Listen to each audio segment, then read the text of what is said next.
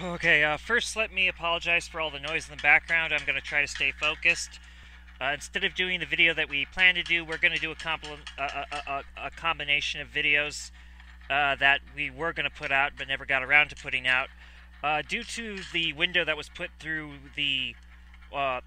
due to the brick that was put through the window, we are undergoing repairs right now.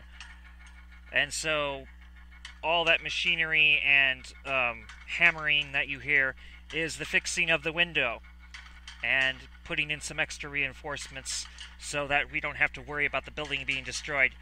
I'm going to start with something that Dona Newman has been requesting that we put out, and we're also going to end with something that I've been requesting that we put out, and we let the council vote on these videos.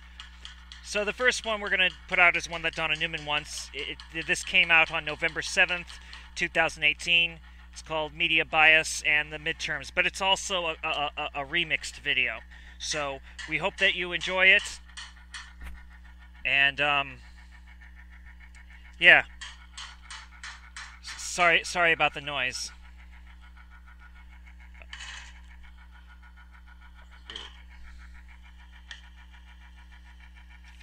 Where's the cut? Okay. All right, cool. Well, there was a big win for both parties last night as the Democrats flipped the House of Representatives and the Republicans did expand their control of the Senate. But how big is this win compared to other midterm elections? Is this just another record in a hamster wheel? Well, RT Sarah Montez de Oca joins me now to take us down memory lane, midterm memory lane. And do we have as much of warm and fuzzy feelings about this midterm as past? I think so. Scotty, last night we saw these big wins for both Republicans and Democrats. Now, the buildup for the midterm elections seemed a lot more heated than usual, almost at a presidential level. But while there was a huge voter turnout increase in both parties, it seems like history largely tended to repeat itself. And Trump had no problem calling it a huge win for the Republican Party. We saw the candidates that I supported achieve tremendous success last night. As an example of the 11 candidates we campaigned with during the last week, 9 won last night. This vigorous campaigning stopped the blue wave that they talked about. I don't know if there ever was such a thing, but could have been. If we didn't do the campaigning, probably there could have been. And the history really will see what a good job we did in the final couple of weeks. Now let's start with last night. The Democrats took control of the House. Republicans will expand its majority in the Senate, as predicted. And while there are some historic moments, like more than 100 women elected to Congress, which is a record number, the shift in congressional control is really nothing new at all. Nearly every president sees his party lose scores of seats in Congress during these midterm elections. When President Obama was in office, we saw the same, that the president's party taking blows and losing ground after a historic presidential win. Now, during the 2010 midterm elections, President Obama lost the House in a wave much bigger than last night's, largely a backlash to the Democrats passing Obamacare. And in his second midterm, back in 2014, he saw more losses again in the House, and more importantly, lost control of the Senate. During President George W. Bush's midterm election in 2006, the Democratic Party captured control of both the House and the Senate, and also took control of many governorships. Now, this was in large part thanks to the protracted war in Iraq and Bush's response to Hurricane Katrina, among many other issues. But in 1994, during Bill Clinton's presidency, the Democrats faced a historic loss during the midterms. This was known as the Republican Revolution. The Republican Party gained a majority of seats in the House for the first time since 1952. They also took back the Senate and brought an entirely new generation of conservative politicians right into government. Now, Scotty, we should also know and take into consideration that not only was last night's midterm not unprecedented, it will likely change very little here in Washington, D.C. The Republicans will still be able to confirm judges and cabinet appointees in the Senate. The only major change for Democrats is taking control of the House committees and really the ability to issue subpoenas. So perhaps that's why both sides today are comfortable in claiming their victories on each of their sides. First, we need to grasp that the Democrats are not an alternative to the Republicans. The The Republican Party is, as its namesake suggests, a Republican Party. And of course, the Democratic Party is also a Republican Party. The Republicans have long accused, for some time now, the Democrats of somehow being socialist, even though this is just not true. And the Democrats, at their best, are centrists.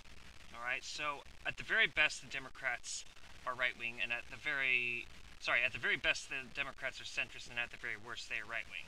So, yeah. And for some time now, the centrist Democrats have gone further and further right-wing. In fact, in some cases, the Democrats are even more right-wing than the Republicans. And again, pro-life and pro-choice has nothing to do with the left, the center, or the right. That is a non-issue to the left-right paradigm.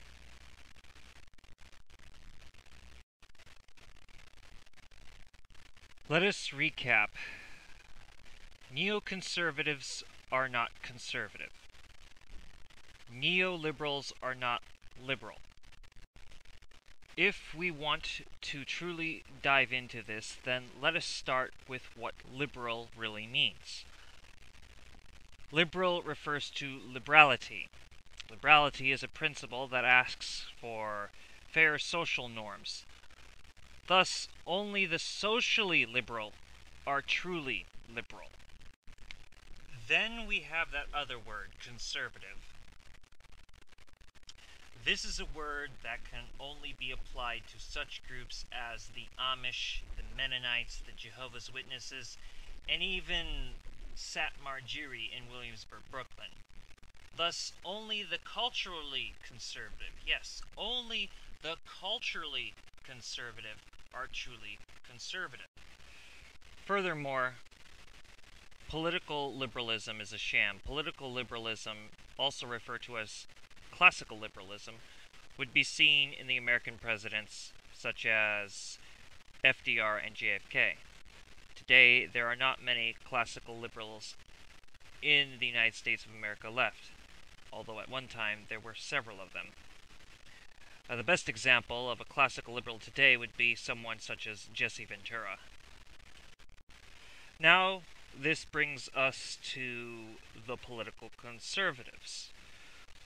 Political conservatism, which is also a sham, would be referred to as several things depending on who you ask, but for the sake of not getting into the different phrases people say when they want to identify political conservatives as opposed to, for instance, neoconservatives, I'm going to provide one that I've seen from those who actually adhere to actual political conservatives, that being that they refer to themselves as old school conservatives.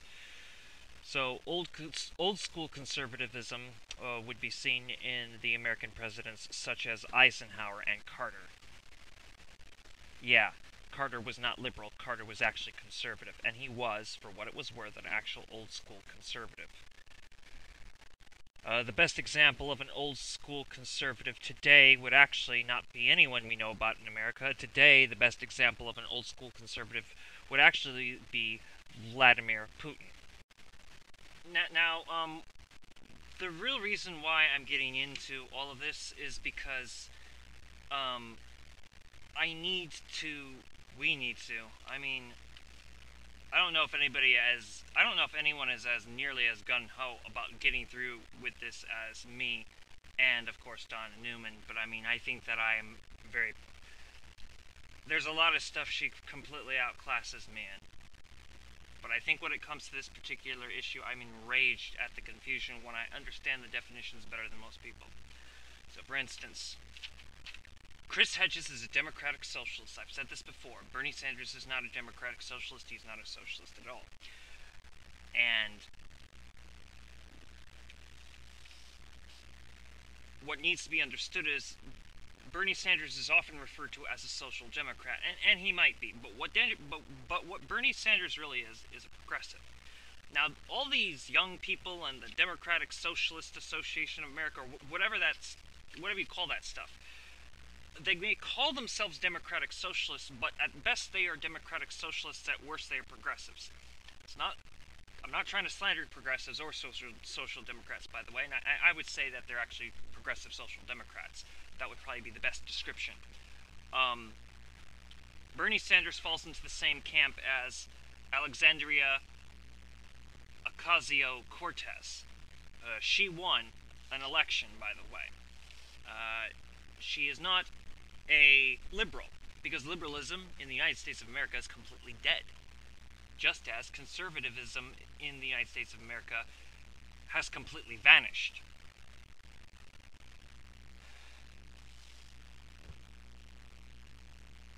Now, what's being done here is that the progressive social democrats, or the social democratic progressives, or the progressives, who also might be social democrats depending on how you look at that, they are the new centrists. They are trying to take the Democratic Party back for the center. I suppose that they are using the term socialist because what's going on basically is everybody is coming to realize that there's no way to save capitalism.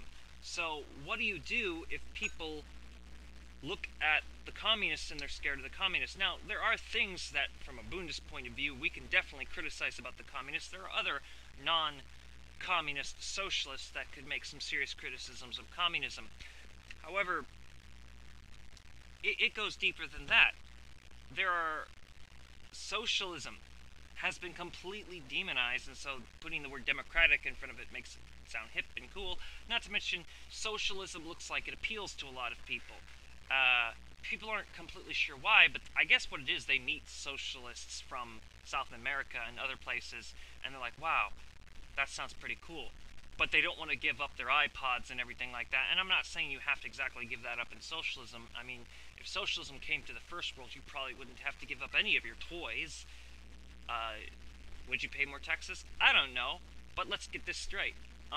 Your labor is more taxed than anything. So you look at the check and like, oh, the state has taxed me this little small amount. Do you know how much your labor is being taxed by your boss? That's a lot more. And you don't want to pay taxes, well, you can kiss the roads goodbye, you can kiss the electric goodbye, and all that other stuff. And actually, that stuff would be better off in the public sector. I said public sector, by the way, not state sector. And although those two things intertwine, there is somewhat of a difference. And that gets into another thing about YouTube not being a state utility, but needing to be a public utility. And I am already getting off track. So, we are seeing progressives retake the Democratic Party. That's not a bad thing per se, and the reason for this is because we need the left to be heard. For the left to be heard, bringing the center into return might be necessary. But should we depend on the center? And the absolute answer to this is always never. We never depend on the center. Are we going to support the center? Strategically. Strategically and very crafty. We have to be very careful of the center. See, unlike what the assholes at PragerU will say, Dennis Prager is like one of the biggest liars. He's not even an alternative right, which, screw the alternative right, that's what alt-right means, by the way, which is fascist, but he's not some alternative version of the right wing, by the way. Just so you know, he represents the old guard right wing. Actually, in fact, he represents the traditional position of the neoconservatives from basically the Ronald Reagan, Ted Cruz type. Yep, that would be what PragerU represents.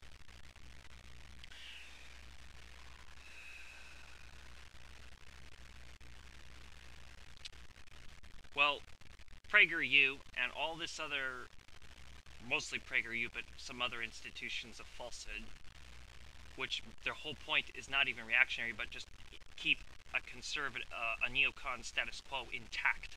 That's the only point to PragerU and such other groups that float around telling lies on YouTube. They make the claim that the Democratic Party is going extremely to the left. That's not true, because if that was true, how the heck did the centrist Bernie Sanders lose to Hillary Clinton? Wait, he did not lose. She stole it from him. And yeah, she won the popular vote. And then, yeah, Trump, won through the Electoral College, which, by the way, the Russians cannot hack. You can't hack the Electoral College. The fact of the matter is Hillary is angry because she lost fair and square. Why did she lose the Electoral College? Is the Electoral College a good thing? No, it is a terrible thing. It's another symptom of the Republic that must be removed. However, she's not against the Electoral College. She's one of the most right-wing people ever. Would she have moved the embassy? I don't know. But it's highly likely that the Electoral College wanted it moved, and they weren't sure if she'd do it. If Bill was brought back into presidency, which fortunately cannot be happened, he probably would. Because he started the Oslo Accords, which was just a land grab scam, which Yasser Arafat kept the promise, and every Israeli leader since has not. So Trump is just the fulfillment of Bill Clinton. And if you know about Donald Trump, he's friends with the Clintons, and the Clintons are also friends with the Bushes. There is no real genuine divide. The divide would be like among family members who have to basically cover for each other so that people don't figure out the big family scandal. So they have their disputes, but when push comes to shove, and you and me, the proletariat, have a problem with what they are doing, they definitely will cover for each other. And that is how it goes in Washington, because Washington is completely outbought and outsourced to Wall Street. The progressive pushback is not limited to the United States of America. You also can see this in Mexico now.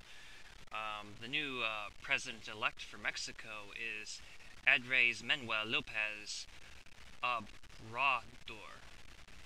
And I am so ashamed that I am not pronouncing that as well as I can. Here I am Spanish and I can't even pronounce all of the Spanish words that I should. So let me try it again. Andrés Manuel López Obrador. I think that's how it's done. I mean, I can really get into it if I'm around enough Spanish music, go figure. Judo Spanish music is a good way to really get me involved. Of course, hearing songs about Che Guevara also helps. Anyway, Andrés Manuel López Obrador is a member of the Institutional Revolutionary Party, which is a progressive party, genuinely, centrist, very centrist and not socialist, as in it's not left-wing. However, from what I understand of the history of that party, it had a left wing and it had a right wing to it, and the result was its synthesis is it's centrist now. But this pushback says a lot about what's going on. There is a centrist fear of fascism. Now, such lying, talking pieces like Prager University, which I don't think is a university because as they don't offer degrees from what I understand. PragerU says that socialists co-opted the liberals. No, it's the other way around. Liberals co-opted socialists. And when they did so, they didn't keep it in the center, they went further right. The best example of this is that there is a Communist Party in the United States of America. I don't know if it's still around, but it was recently around. It was at least around in the last presidential election. And instead of, in fact, endorsing Bernie Sanders, who claimed to be a democratic socialist, they endorsed Hillary Clinton. That just shows you what's really going on. The Democratic Party did not move further to the left, it moved further to the right, and what you're seeing is an attempt to put it back into the center by the progressives. Now, Mexico's a different matter, but he's the president-elect. This shows that there's a pushback against fascism, because a lot of people would want to bring the center involved. That they figure if they can't have the left, they could at least have the center. I mean, anyway, this is a video pertaining to the new president-elect of Mexico, Andrés Manuel López Obrador. I think that I'm getting better at it. I have it in my blood. I'm Spanish. I should be able to. This film came out. It was published July 2nd, 2018. Mexico's witnessed a tectonic shift in its political landscape, with a leftist outsider claiming victory in the presidential election. He says profound change is now coming to the country. Murat Gazdiev has more now on the man who's set to take power.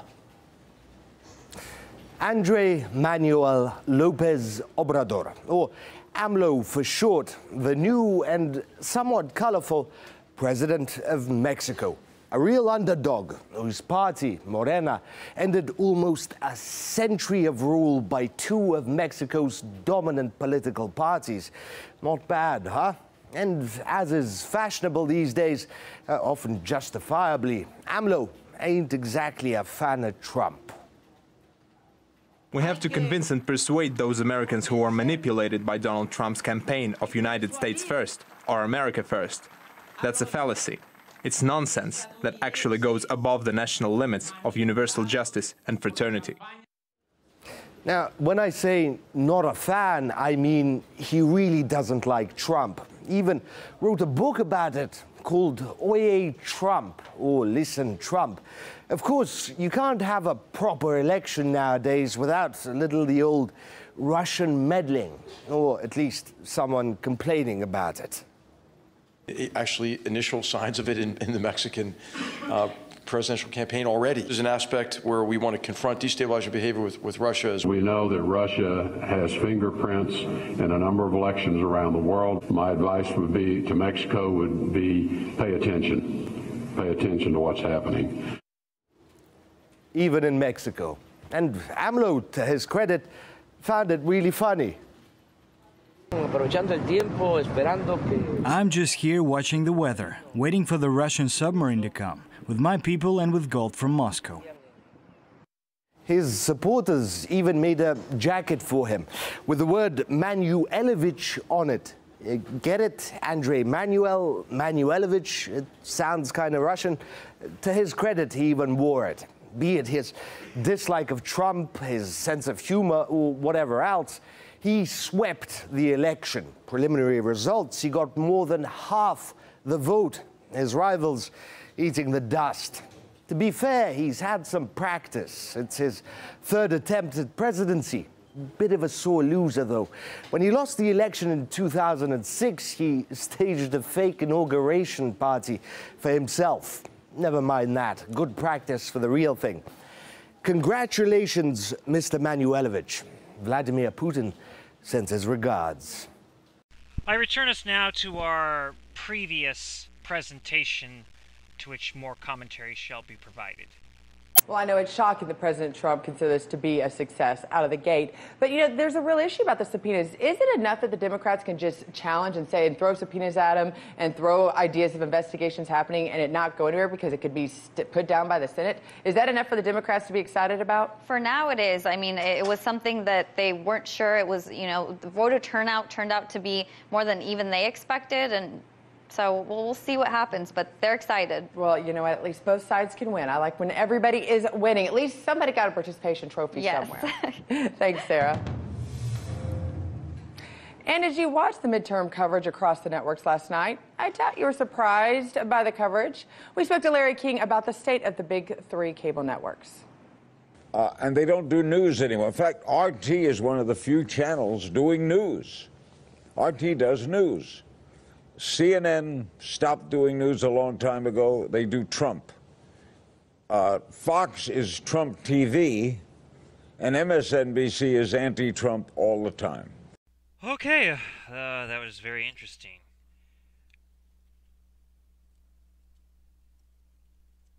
Well, all right, okay, next part. Now we're joined by Robin Anderson, Professor of Communications and Media Studies at Fordham University. I have to say thank you for joining us. I know last night was an interesting night for you. I'm sure you had your popcorn going. So I have to ask you, what do you make of the way that the media has covered these elections, looking at 2016 and then now to 2018? I mean, is it hard to see that they're kind of rooting for one side or the other? Well, no, I don't think so. I think that the media has been kind of drug kicking and screaming to a whole new women's wave. And I think that the over 100 women that made it into elected office last night was really incredible. It was very diverse, women of color. I think the Me Too movement has has forced the media to do a little bit of soul searching in terms of the way they cover some of the, certainly the women candidates. You've got Alessandra Ocasio-Cortez, the youngest woman now entering Congress, entering the House of Representatives at 29, with a teacher with a Puerto Rican background. And I just found out from Dona Newman that she is very skeptical of Ocasio-Cortez. One thing that I think should be said here is that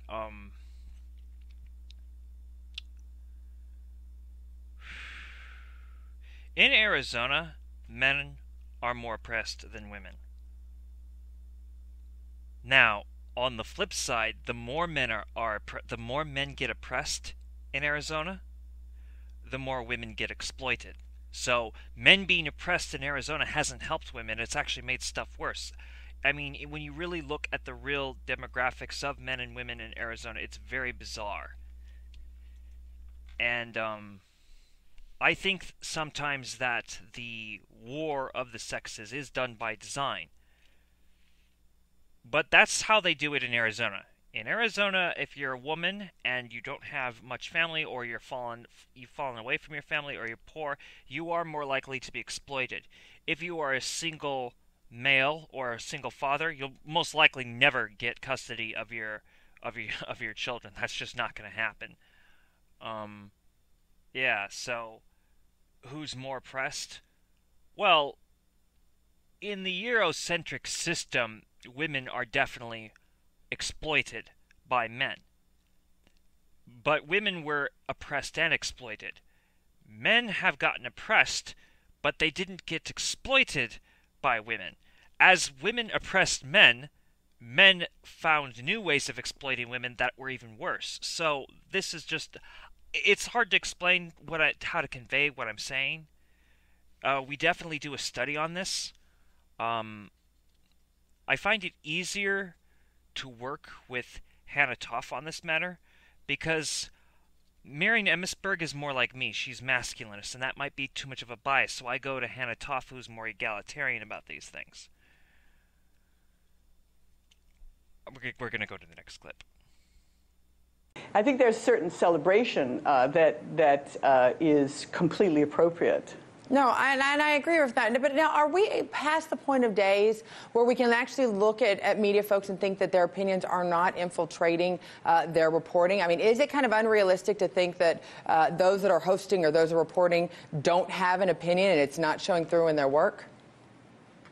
I think that the way that the media is owned by corporations, I don't think that anybody, even in front of a camera, has the ability to say what is just politically on their mind. I think they followed very standard news frames. If you look at the new Media Matters study of that was released 5 days ago, what they found was that on the morning talk shows by the three main networks, that the vast majority of the sources that are invited to be on those programs are trending Republican and conservative, 48.8% of them.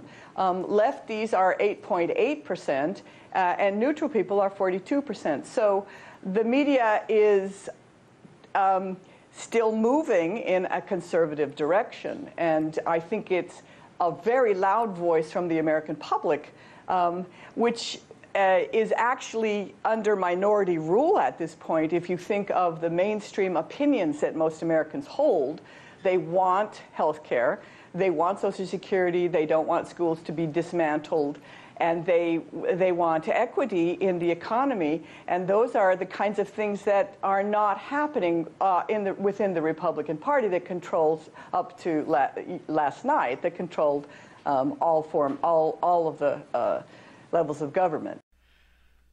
Okay, those were all actually very good points. I mean, she did bring up a lot of things that I don't know if I actually disagree with. I don't know if I completely agree either, though. I mean, she seems like a woman that would be a very. I get the impression I'd have a very interesting conversation with this woman. I don't think we'd completely agree, but I do think that the conversation would be intellectual for what it's worth. Yeah, so I'm not so sure if I understand her position of what's right, left, or neutral, whatever. We've already expressed what the left, the right, and the center is, so whatever. I think what she thinks of the media going in a more conservative direction really is a reflection of the society. And as far as Americans wanting more health care, of course, Americans want to be taken care of just like any other people in any other country, first world or third world, in that sense. But I think that we should point out that if you really, the only way that we can humanely do the healthcare thing is if we decrease the wage of the rich and redistribute the wealth evenly and do an immediate halt on the exploitation of the third world. We don't often think about that. If you want to raise healthcare and education standards, we need to start doing heavy taxes on the rich. We need to stop exploiting the third world. But I also think that it's important to point out that we need to start arming ourselves, because the police are a hostile force that are getting worse, and the United States military should be completely dismantled. Is the system going to do that just because we vote it out of existence? I seriously doubt it. Can we work on some type of legal deterrence? There's always legal deterrence you can do. We are strategizing such a concept right now, you know? All right, so next clip. Well, I think conservative media outlets would probably point out, or conservatives, those on the opposite side, like the Media Research Center, would probably point out the fact that the reason why there's so many conservatives as guests is because the media itself is left, and the majority of media have ties to the left. So I think, you know, maybe that might be one of those reasons. Oh, okay. I mean, that's a really bad appropriation of words. The majority of media has ties to liberals, you mean. Liberals. Not the left. How does the left have... I mean... This is an amazing appropriation of words. Whatever. Going forward, here's the question. You know, we used to have people that were hosts, and people had analysts, and you had people that were opinions contributors. You know, can we ever get back to the days of even Walter Cronkite would put his opinion in every once in a while, where you can just get the facts, the straight, hard, who, what, where, and when from a news story, from a political story, that without getting some sort of tinge, either left or right, about the why that story is happening? Oh, I think that there's a lot of investigative reporter and serious news that's being done all over the country. My colleague Beth Noble, who used to work for CBS, just published a book about researching investigative reporting and factual reporting in the nation's newspapers, and found indeed on the front pages of most of the country's newspapers, investigative reporting is alive and well, and that is very fact-based. And so I think that the idea that people are influencing their opinion mostly certainly corresponds to, I think, Fox News. When you have Sean Hannity, who's an anchor at Fox, going out and stumping with President Trump, even though some of his fellow journalists didn't like that, that shows some kind of very extreme bias. Okay, no. Actually, the entire news media does not do investigative journalism. Don't you watch Chris Hedges? Like, you have to literally go to RT and watch Chris Hedges if you want to hear some investigative journalism, or watch the Real News Network, or Democracy Now! And even then, I have problems with some of these programs. I think a lot of us would.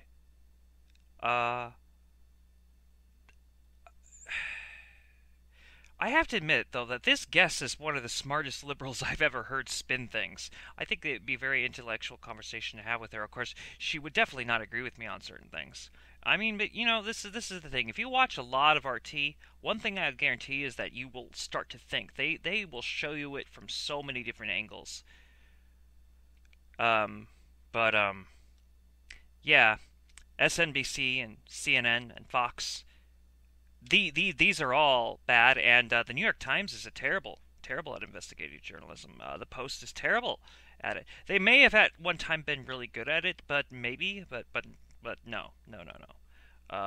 American media is pretty much garbage. It's not only corporate media per se. It has a lot to do with how backwards the American culture really is in the first place. It's a colonial culture. What else could I say about it? It's not organic as a culture. The melting pot. Melting pot is another word for assimilation. You should think about that. It's a hostility.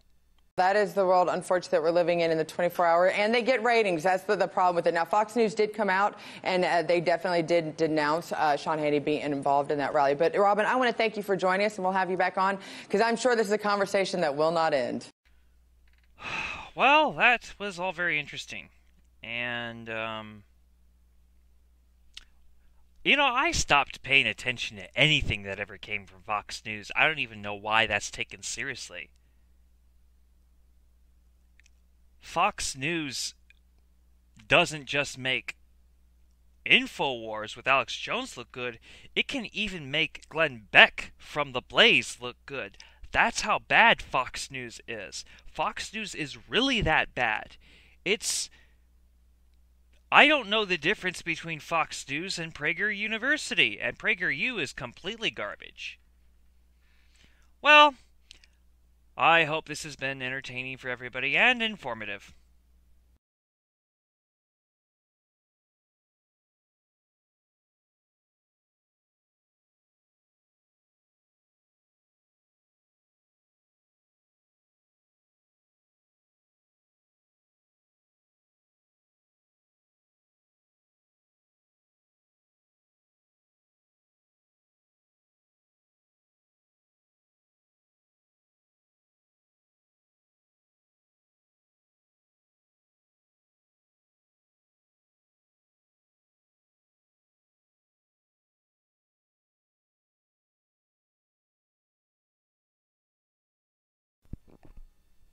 Alright, so there has been a question about whether the Bundist movement is for or against feminism, and that's actually a very complicated question. We find in our studies, and yes, we take Frederick Danson and Herbert Dillon, Marcus Din Jamal, and Shabazz Din Jamal, we take their historical perspective over that of Karl Marx, because Karl Marx was, in fact, a historical revisionist. I mean, he believed in the Hegelian point of view, which does discredit Marx in some context. Also, Karl Marx wrote The Jewish Question. And yes, Leon Trotsky and Joseph Stalin are both superior to Karl Marx. Karl Marx is an inferior to them both. And that is because at least Leon Trotsky and Joseph Stalin tried to get somewhat away from the Hegelian position because they found that the dialectics worked better without the Hegelian illogic. Well, of course, they couldn't completely do that because they had to have that sense of continuity typical of any Marxist, and they were both Marxists. Anyway,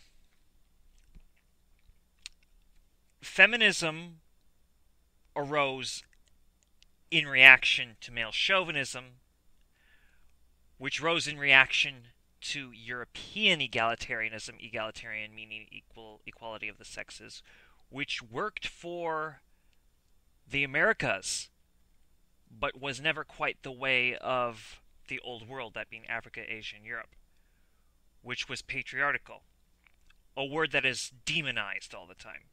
In patriarchy, there are matriarchs and patriarchs. In matriarchy, there's only matriarchs. But people have twisted language today, and so when they speak of sexual egalitarian, instead they'll say matriarch. But that's not true. We find that feminism was a reaction to male chauvinism, which was a reaction to European egalitarianism, because this is how colonialism works. It was early liberalism, basically. Now, I don't have the time to get into it, but this is something that will be touched in the manifesto. Hannah Toff identifies as egalitarian.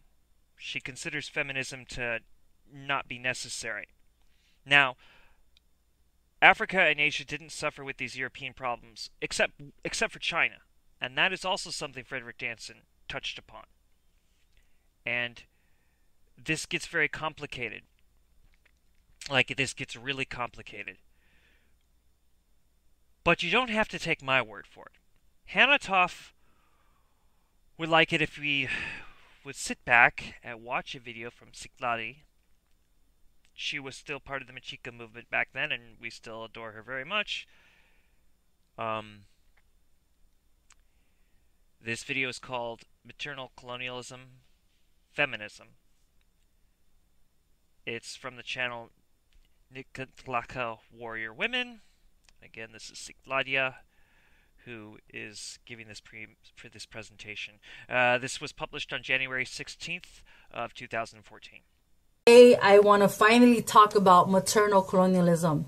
The reason why I even started this channel to begin with under Anáhuac Women Fight was to protest and to denounce all of these pro-colonialist feminist theorists and authors that are basically brainwashing our young women into believing that there is nothing of value, nothing of importance in our culture. We are presented our culture as indigenous people, as Nicantlaka people, through the eyes of Europeans. And in my knowledge, in my quest for knowledge, in becoming a member of the Mexica movement, all I knew was Cheri Moraga, Gloria Saldúa, Sandra Cisneros. I just knew the pro-colonialist feminist approach to history. I didn't understand who I was. And so it was a very powerful experience to understand that machismo, because we're raised to think it's a Mexican thing, it's a Mexican Central American thing, right? That it's definitive of our culture and if it's definitive of our men, but it's not. Through the process of learning your history, of decolonizing yourself, you start understanding that our history has been told through the eyes, obviously, of white supremacy, of Eurocentricity. And a lot of our women, a lot of the Chicana, or now they're called Latina feminists, self-identified Latina feminists, they took on that perspective and they wrote all these books, speaking as mestizas, speaking as colonized people, and not really asking and not really trying to decolonize themselves, but basically passively accepting that colonized mentality. And so in learning my history, learning my understanding my history and decolonizing, you start to realize that feminism, you have to look at the roots, let's not try to make it seem that, our ancestors had feminism, because we didn't. Feminism, by its historical creation, from what it really meant, from the very beginning of it, was the white women's approach was their denouncing how appalled they were that they were being treated like Nicantlaka women were being treated, like black men were being treated. They were like, wait a second, we're above these people. Why are you treating us like you're inferiors, where you and I, white man, are superior to these races? So what white supremacy did and what they did on our continent was the sexist mentality that they had in Europe when they came here, when they invaded us, when white women started coming over and joining the colonialism and all this genocidal machines. They said, wait a second, how are you treating us inferior when actually they're the inferior ones, these primitive, these savages, right? And so the creation of feminism was their reaction to trying to get a piece of that white supremacist pie. And a great caption of this, and I'm going to read for you from this great book that is a very honest telling of what really took place during the suffragist movement, what birthed feminism in the so-called U.S., is this book called White Women's Rights: The Racial Origins of Feminism in the United States by Louise Michelle Newman. This is a great book that tells you candidly what it was like for indigenous women and also other women, that were not white, and how we were viewed. Okay, so feminism is what I've heard this concept before. I don't know exactly where it came from, but this aspect of feminism, what we're talking about, is maternal colonialism. Okay, even though they're talking about the third wave of feminism and all this, Feminism was created for white women to get the fruits of white supremacy. They wanted to also be part of the white supremacist world. Even though we try to twist it and shape it and make it reflect who we are, it has no business in our culture, because we as Nicantlaca women, we as indigenous women, we didn't need feminism. Okay? The concept of machismo comes from Europe. The concept of not educating a woman because she's a woman comes from Europe. Okay, let us not forget that our ancestors were the first to have mandatory education for males and females. Okay, we were the first to have mandatory education. In our societies, we had doctors, priestess, poets, writers, merchants, and I will talk more about that in other videos, and I have talked about that for lots of years. But today, I want to talk about maternal colonialism. Let me read you a very, I think, this summary. This paragraph basically summarizes what this book is about, and it's a great interpretation of what took place. And they're talking about social Darwinism, obviously Eurocentricity, another word for white supremacy, and the birth of the suffragist movement, or the white women's movement. The simultaneous development of two ideologies, women's rights and social Darwinism, accompanied and made possible white women's entry into the public sphere at a time when new corporate and monopolistic forms of capitalism were creating vast differences in wealth between an educated white managerial class and an impoverished, often immigrant and non-white working class. Social Darwinian theories encourage and enable to develop the development of ideologies concerning white middle-class women's emancipation, and emphasized white women's specific role as the conservators of race traits and the civilizers of racial and class inferiors. The Anglo-Saxon Protestant women's self-proclaimed burden at the turn of the century was to help her nation in rescuing these so-called primitive and working-class peoples from stagnation and decay, to protect them from the violent abuses of the U.S. government, and primitive and working-class women from the supposed abuses of their men, and to assimilate evolutionary inferiors into a more advanced Christian civilization. White women who participated in domestic and foreign missionary societies, in the local, national, and world temperance movements, in the settlement house movement, in the international peace movement, in any of the organized white women's movements at the turn of the century, built their institutions on the premise that they, as Anglo-Saxon Protestant women, were the best conveyors of advanced civilization. Supporters of the women's settlement house movement could be quite candid about the relations this ideology produced between themselves and the objects of their civilizing efforts. Catherine Coleman, a professor at Wellesley College, observed, another quote, "A settlement is a colony planted in a strange land by immigrants from a superior civilization. Hull House has become a potent force in the civilizing of the great city wilderness where it was planted." So that's a great summary of what feminism was and the truth behind the origins of feminism. Okay, in the essays that I have and the videos that I have presented, we in the Mexica movement are talking about this.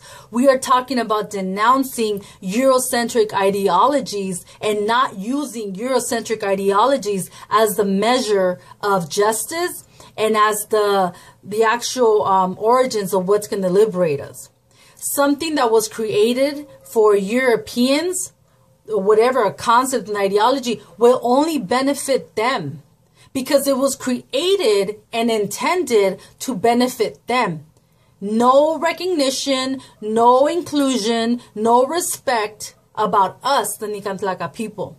So let us not forget that feminism is maternal colonialism. It is the white woman trying to get her piece of the white supremacist pie on our continent. I will talk about more issues regarding what our women actually did, the type of roles that we held before 1492. We need to cleanse ourselves from that Eurocentric view that tells us that our ancestors were uncivilized and that women were treated like crap, and that European women are the prime examples of womanhood. And this book is a great example, an honest conversation on the truth behind feminism. And it is called The Female Aspect of Colonialism, Maternal Colonialism. That is what feminism is. Machismo is not Mexican. Machismo does not belong to our culture. We have to denounce every ideology and every concept that has infected us for the last 500 years. Think about it. I will talk more about this in future videos to come. But for now, that is a great introduction to start understanding the history behind feminism. Thank you so much for watching this video. Please message me any questions, any thoughts that you have. Share with me what you know about this, and I will be making more videos. Thank you very much. Citlali from the Mexica movement. So, Donna, what do you think about feminism in light of native rage towards it? Oh my God, I think it's racist. It can never be redeemed. It should be thrown away with the KKK. So you agree with Hannah then? And Miriam. Hannah and Miriam. Okay.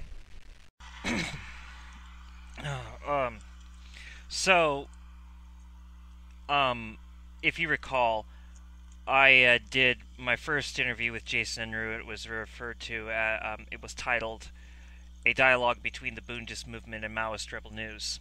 A lot of people loved it, and certain people hated it. I'm kind of embarrassed by it, but due to popular vote, it remains, and besides, Dona Newman does not like the idea of any videos being removed from the channel. She actually pre-approves all videos, by the way.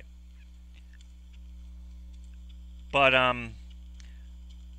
the most important part was selected by Dona Newman, and it deals with the concept of 9/11. Some of us believe 9/11 is an inside job, some of us only believe the official story, and some of us believe that there was foreknowledge. None of us believe the media's narrative. But Jason Unruh brings up something I think that's interesting, a fifth position, that we're just not being told the whole story. And that would mean that if you hold that position, there are 5 positions. I guess there's a lot of positions, because one thing is definitely the case. What the media projects is not what's going on. So, I think that it's important that we get to this piece of that, because out of all parts, the part that I actually am glad that I did was definitely this part. Although I do wish I wasn't so sporadic, and I'm not sure why I had to... I think I have to spend more time explaining why I keep bringing up Alex Jones, what my love-hate position on Alex Jones is. Although I don't deny that he's crazy. And it's complicated, because out of all people, why scrap him first? Why is David Duke allowed to run amok, and why is Glenn Becker allowed to run amok? It begs a question. Although, nonetheless, Alex Jones is wrong for what he does. And I may mention that. I don't want to ramble here. I don't know how to talk and deal with the noise, so that's why today is all excerpts that, we were going to give you anyway. And, yeah, this is from a dialogue between the Bundist movement and Maoist Rebel News concerning the subject of 9/11. By the way, I go with the official story, and it's none of your business what I personally think about 9/11. I'm pretty sure Dr. Abram Weisfeld holds the same position, by the way. I think he does, at least. He might not. Tell me, what do you think, though? Do you think this is highly coordinated? Because I'm going to mention something very, again, and it's not because I think Marxists are afraid of it. I think Marxists are afraid of talking about this, and I don't blame them, because there's been a lot of shills promoting falsehoods. But I think that there's a thing that harms us in that I have stated, for instance, that there are conspiracy theories that have weight to them that we should look into, but the problem is most conspiracy theories are manufactured. I connect this to COINTELPRO. In our primary documentary, I mentioned that most conspiracy theories are manufactured. We need to start COINTELPRO awareness because we have a higher likelihood to survive revolution if we're aware. So, for instance, the Black Panthers, if they had been more aware of what was going on and how highly coordinated the provocateur and the infiltration really was, they may have been able to push back. Of course, part of the fault lies on them, ironically, for going into electoral politics to the degree that they did. Like, I'm not so upset with local city elections to an extent, but to an extent, if the position is still to get rid of the country, like the United States of America would have to cease to exist. It would have to. But what do you think about manufactured conspiracy theories? I mean, can you see that? I mean, personally, I think that's why they actually got rid of Alex Jones, because he wasn't really with their program. In fact, to me, he's the only one that wasn't. He was just an opportunist who was really good at selling it, and he was crazy. Whereas all the other shills they've kept up for some reason, just not, because I think Alex Jones at times did harm the system, but I think he destroyed himself, because with that Sandy Hook thing, he really destroyed himself. But like, what do you think about the idea of manufactured conspiracy theories? Because yeah, I definitely think that there is a degree to that. For example, we were talking about 9/11 with the 4 different theories, but all the ones that question it are painted a certain way with one broad brush, even though they are different things. For example, saying that I don't believe the official story because I believe that there is information that they are withholding is not the same thing as saying it was an inside job. But if you do say, I don't think we have the whole story because of information that's being withheld, you're treated like it's a like you're being a conspiracy theorist. So they are kind of pushing that false narrative in that way. Well, it's funny because I honestly don't know if it's an inside job, but I knew credible people who truly believed it was an inside job, and they had weight to what they said, but they were never listened to. They would listen to people who would pin it on things that couldn't possibly have anything to do with it. Again, I don't see how that doesn't smack of infiltration, but I get tired of talking about 9/11. The reason why I bring it up only is because one of the processes, and I guess you're a good opportunity for this, one of the processes I want to do is I need to justify to people who do believe it's an inside job, who have a clear head about why they say that, why we are not going to promote that. Because it's not that we should just compromise if we truly have a stance on something, but that there's no way that the whole 9/11 truth, at the very least, at the most, was fake to begin with. At the very least, hasn't been completely taken over, and the official story itself, which is not purported by the media, I do find damaging. And I find you get way more done by showing where Al-Qaeda came from, who Ronald Reagan really was, and how that all works. You get so much of the wall breaks down. The wall of lies breaks down once you do that. Like, the only conspiracy theory that I openly talk about to everybody that I maintain is that Danny Casolaro didn't commit suicide. But of course, that's what's funny, is that's never covered in conspiracy theory circles or in media, and I think it's because it's not really a conspiracy theory. This relates to the Iran-Contra affair, which they pretend never happened now, because we already know what the Iran-Contra affair is. We already know about we already know what was going on. We already know that there was a complete and total regime change starting with Ronald Reagan that continued all the way to Barack Obama, and Trump is simply a new phase of that. We know that, and we may not all know that we know that, but we do all know that, and they don't want us to catch on to, wait, if you want to know who Barack Obama is, understand that he's the liberal Ronald Reagan. Because I think that I think that there's a big effort to distract people with conspiracy theories, because if you, like I said, the Iran-Contra affair, the church committee opening of COINTELPRO, I mean, they didn't want a lot of this stuff released, but the fact that it did get released, and the fact that we're seeing patterns, and then with the leaks like Edward Snowden, this is, I think, very damaging to the system. I mean, you talk about breaking the system, I think it could break the system over time. I mean, it wouldn't happen right away, and I think that worrying about the environment might be a little bit more of a necessity right now, because we only have 9-10 years to be alive because of the planet malfunction caused by corporations. I mean, yeah. Well, what do you think we could do concerning combating manufactured conspiracy theories, because they're still everywhere. And when you say something against the establishment, you do get labeled a conspiracy theorist. I think it's important to look at it from a scientific approach. What would genuinely criticize the system, and what sounds like it really wouldn't be criticizing the system? I think that's a good way of looking at it. What would point to capitalism being wrong, and what would be kind of looks like you'd be distracting away from it, kind of thing. I just think that more of a not necessarily like a scientific investigation, but like what's the better way of putting it?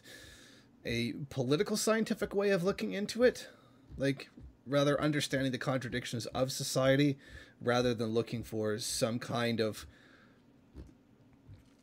If it sounds like it's too simple to explain everything, it probably is. I can dig that. So basically, from what I'm hearing you say, we need to basically look at the material conditions of what's happening, what's obviously in our face, and the contradictions of what they say on television and what they say now on the internet, as they've appropriated that too.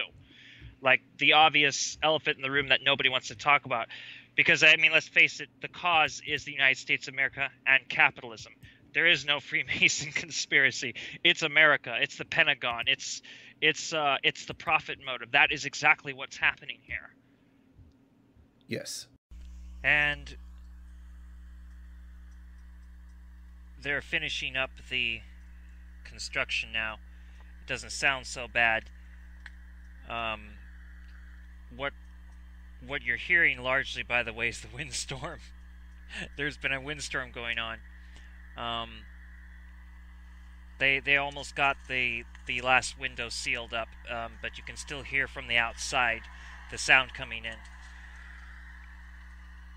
I think that it's important to understand that given the attacks and the correlation of the attacks, and it's not to say that all of our foes are in cahoots, but we have the JDL Zionists trying to do us harm.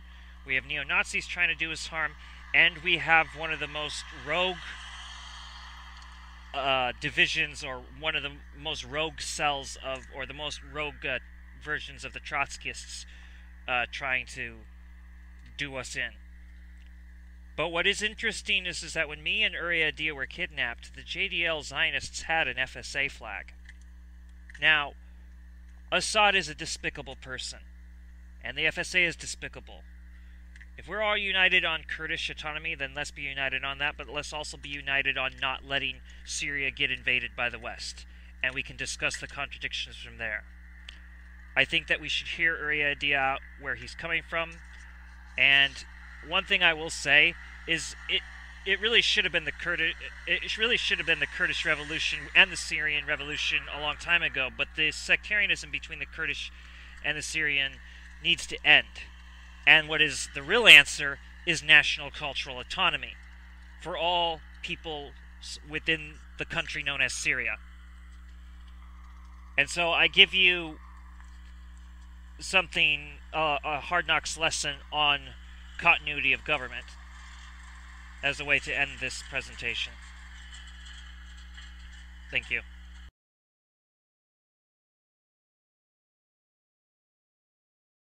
Now let's talk about Iran. You have a whole website devoted to stopping war. www.stopiranwar.com.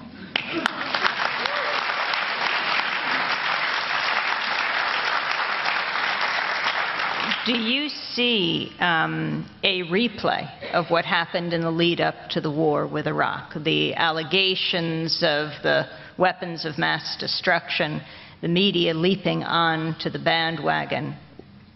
Well, in a way, but you know, history doesn't repeat itself exactly twice.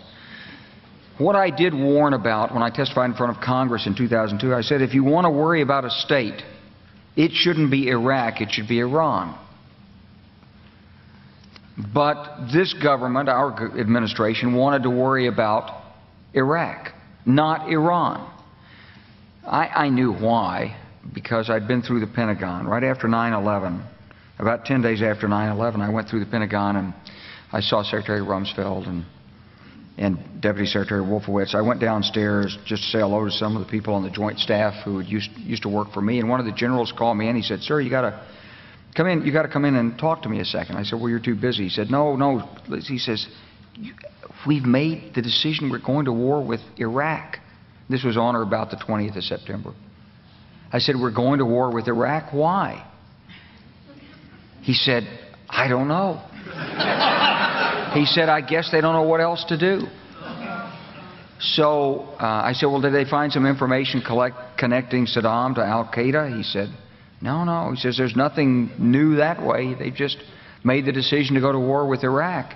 He said, "I guess it's like we don't know what to do about terrorists, but we've got a good military and we can take down governments." And he said, "I guess if the only tool you have is a hammer, every problem has to look like a nail."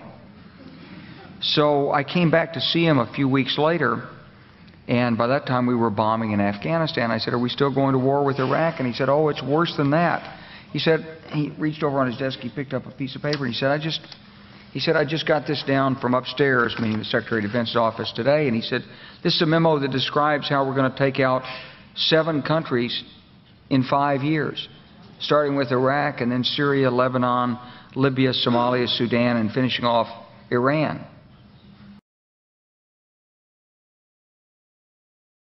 This is a memo that describes how we're going to take out 7 countries in 5 years, starting with Iraq. My fellow citizens, at this hour, American and coalition forces are in the early stages of military operations to disarm Iraq, to free its people, and to defend the world from grave danger. And then Syria. We had a chance to talk about a wide range of international issues, including the situation in Syria.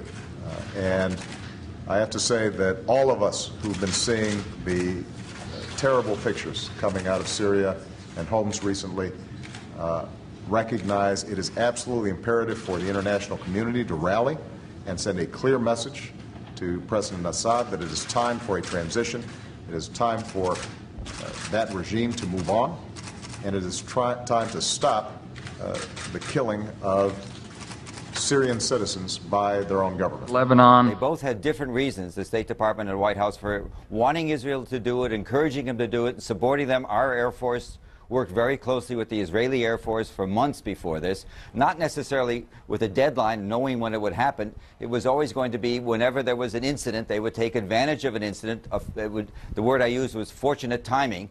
When Hezbollah grabbed some of the Israeli soldiers in early July, that was then a pretext, I think that's the only word, for a major offensive that had been in the works a long time. Libya. Today we can definitively say that the Gaddafi regime has come to an end.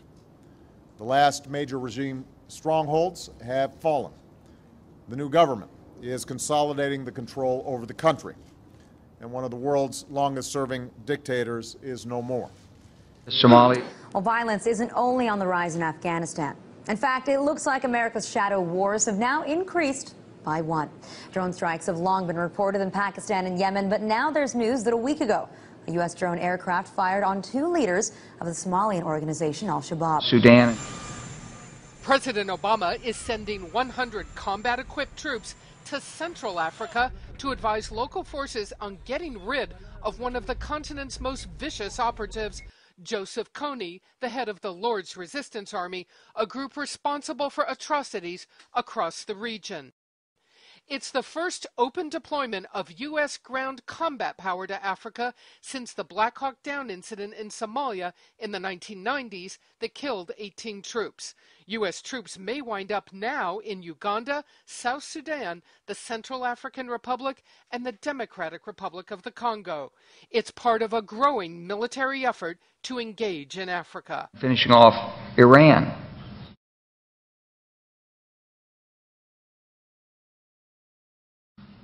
I said, "Is it classified?" He said, "Yes, sir." I said, "Well, don't show it to me." And I saw him a year or so ago, and I said, "You remember that?" He said, "Sir, I didn't show you that memo. I didn't show it to you." I'm sorry, what did you say his name was? I'm not going to give you his name. So go through the countries again. Well, starting with Iraq, then Syria and Lebanon, then Libya, then Somalia and Sudan, and then back to Iran.